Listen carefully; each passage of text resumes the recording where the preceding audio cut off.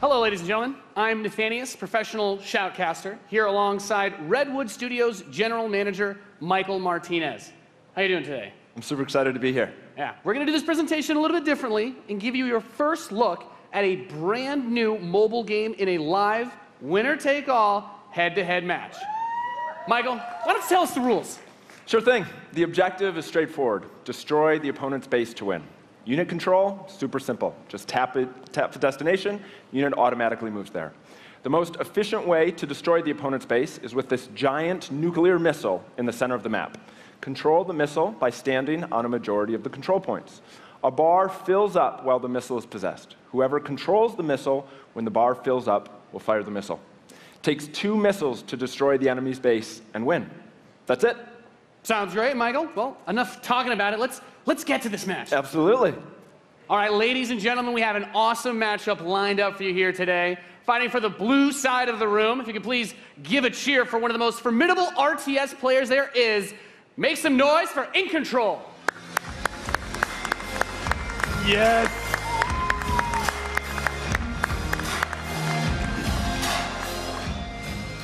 His opponent, fighting for the red side of the room, a competitive mobile gaming phenomenon. Please join me in welcoming to the stage Nick at Night.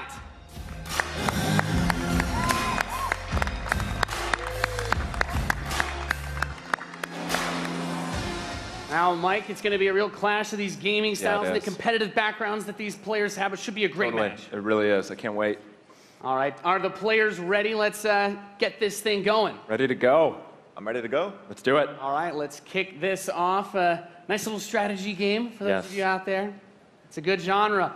I'm very excited for this. The players are loading in, and we are ready to the kick match. Here we go. This off as the players' bases have been deployed, and the action begins like any strategy game. Economy will be the focus. We have a harvester to start things off. Nothing too crazy yet. Nothing too crazy.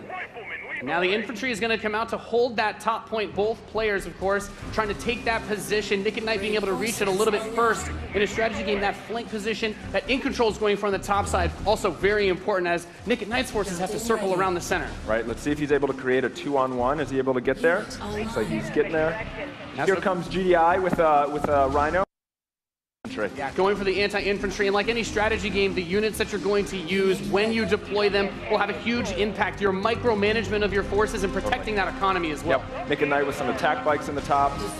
There he is. And InControl placing the turret on the top right side to help cover that Rhino as attack bikes move towards the northwest position. We can see that the missile is beginning to ready and firing that. That takes out half your base. The most important objective on the map is to hold those control zones. Right, and InControl making a lot of progress to that far right side of the match.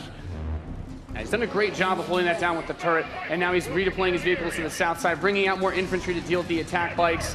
And as that economy ramps up, of course, we're seeing bigger, more powerful units come out. We have there the drill pod coming in the left side to help flank those some flamethrowers. Right, absolutely. Again, those are going to tear through those infantry. Yeah, and InControl brings out his first tank. That's going to be used to try and help push back these smaller forces as he makes his way to the south side. That missile passing halfway now. Both two zones in control of Nick at Night. He will have the missiles. We see it starts to point towards InControl's base. Let's see if InControl can get around to that top corner, able to halt that missile. He does contest the missile, putting it into the yellow position.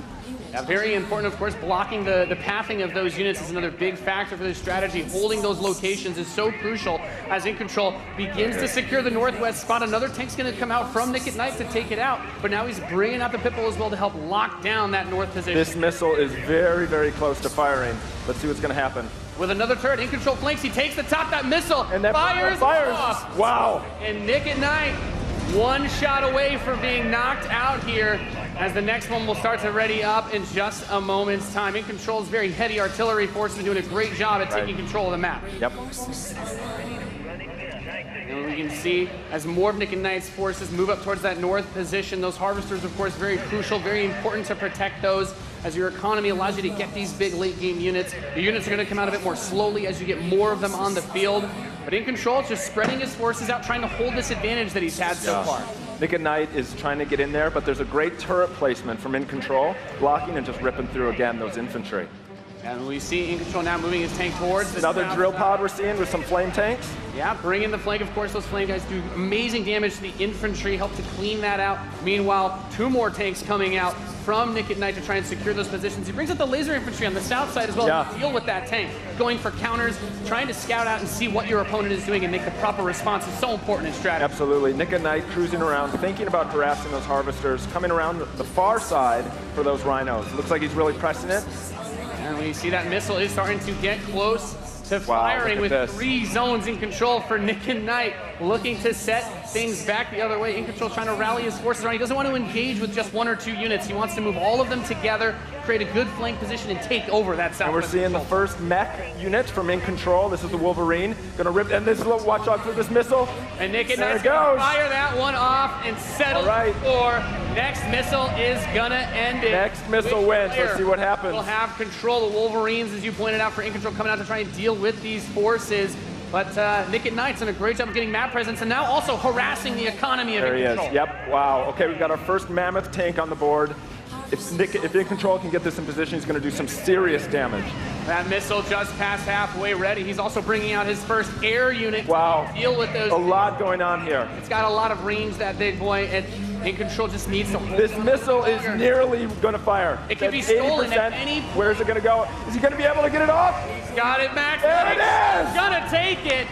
Defeating Nick at Night here 2-1. Dude, that was epic. Amazing.